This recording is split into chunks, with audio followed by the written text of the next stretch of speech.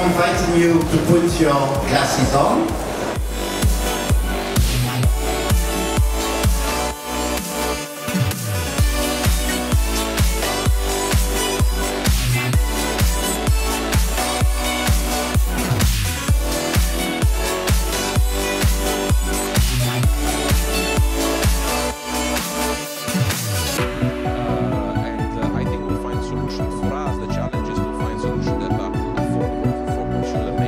Business editor Stephen Carroll spoke to Luca Di Maio, chairman of Sept Cars, about how they're planning to switch gears. It's kind of motivating us to become better, and so I believe that the next 5 to 10 years will be probably one of the most disruptive times of the automotive industry.